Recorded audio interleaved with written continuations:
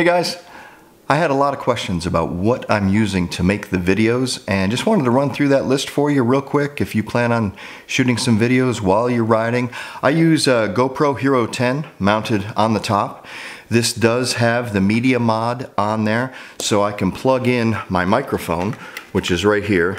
That runs down into the inside of the helmet, and then on the inside right here I have the brand new, it's a Movo ACM 400 flexible gooseneck.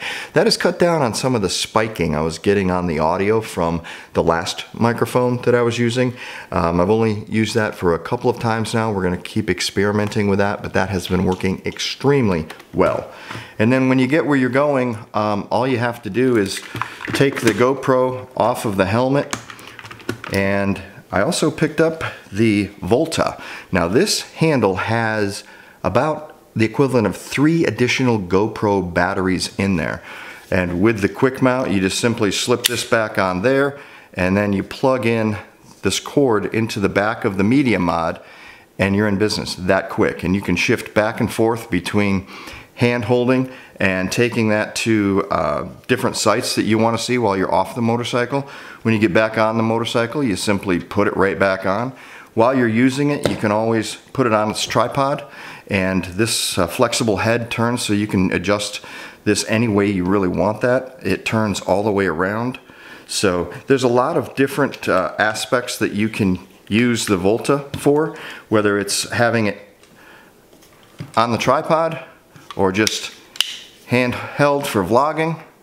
There's a lot you can do. So I hope that explains some of the equipment, and off for more riding and more videos. The new microphone that we have on board. I was using a different microphone for all of the previous videos, so we're going to compare the audio on this one to those. And I was getting a lot of cracking, particularly at highway speeds like this. Right now we're on cruise control, 71 miles an hour. And the old microphone would just crackle every time wind hit it or puff hit it. This is the new Movo microphone. I'm going to put a link in the description to this video below. So if you guys want to pick up this microphone, if you like the way that it sounds, we're going to post that for you and run it through a few tests. Right now I have my visor cracked open just a little bit.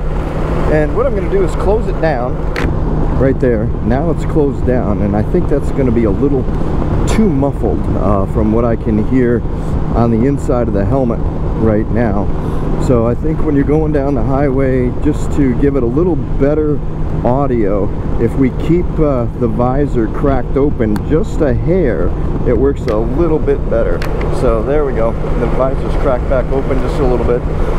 There may be a little more wind noise on there, but overall, this is a boom microphone, and it attaches right inside of, I have a modular LS2 helmet, which I absolutely love. It becomes a 3/4 helmet or full face. When I'm recording, I use it in the full face configuration, and the boom microphone just comes right down around in the front, out of the wind stream. So we'll see how that comes out on the audio. And if you like this, go ahead and pick one up. They're not that expensive. I think on Amazon I paid 25 bucks for it, so we'll see how it does.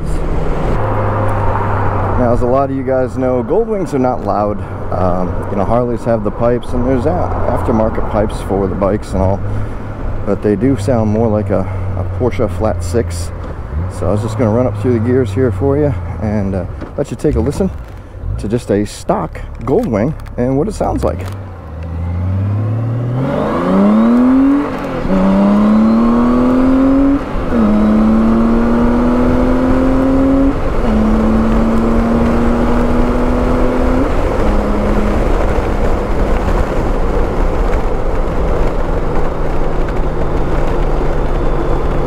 And that's the sound of a Goldwing under acceleration. Gotta love it. So there you go. There's your results. Thanks for coming along with us. This is Den with D2 Destinations. We'll see you next time. Please remember to like and subscribe so we can bring you more video.